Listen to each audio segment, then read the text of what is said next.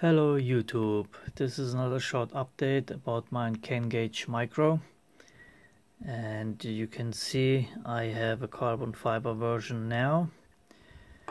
Unfortunately this guy had to die, so I cut up this one because I did not want to wait till I get the carbon fiber and wanted to see if you can cut this stuff. And yes, you can. Well, anyway, I also cut up my double display, one of them frames, so I can make the back. This is all of course just temporary. It's gonna be carbon fiber as well. I just put it because I didn't want to put the white on there. So you can cut this stuff. You can sand it down with a file. No, that's a German word.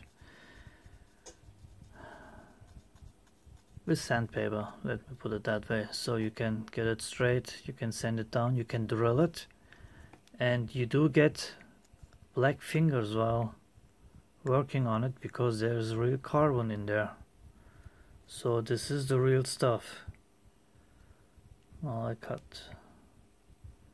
You can see there's black and it's layered. You're not gonna see that in the video, but it is. So these were for the V gauge. I'm gonna order other ones. This is the matte side and this is the shiny side.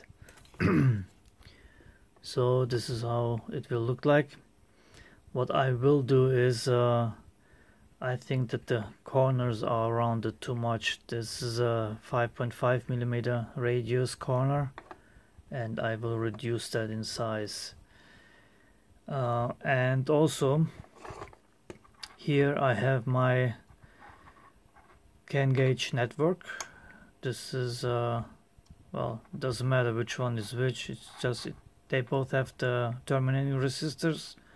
This one has the simulator code running and this one has the display running.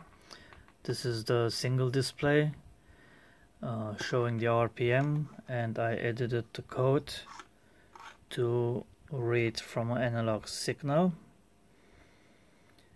I will make OBD simulator as well after this one is kickstarted or crowdfunded better.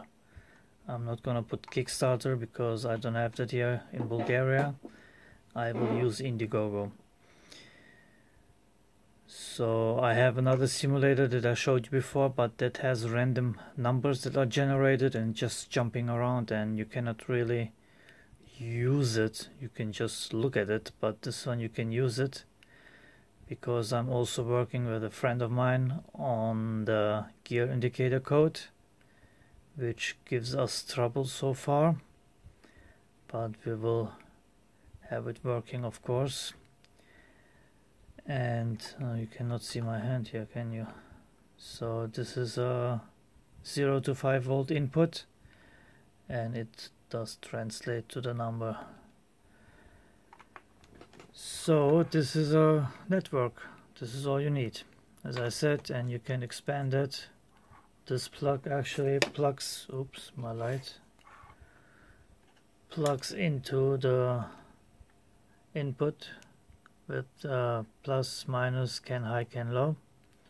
So you can expand that.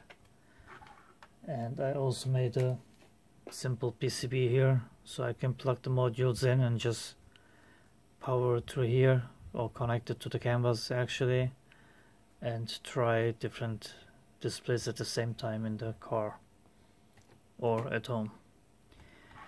Anyhow, this was it. I just wanted to show you the carbon fiber, how it will look like. I think it does look nice, and of course don't mind the orange wire, it's gonna be black. And my simulator, and I'm working on various codes and will offer whole bunch of them that you can choose from. The codes will be open source once it hits the crowdfunding, and I welcome anybody who wants to copy them, work with them, add their own, maybe whatever you wish. This is it. Thanks for watching and take care, everybody.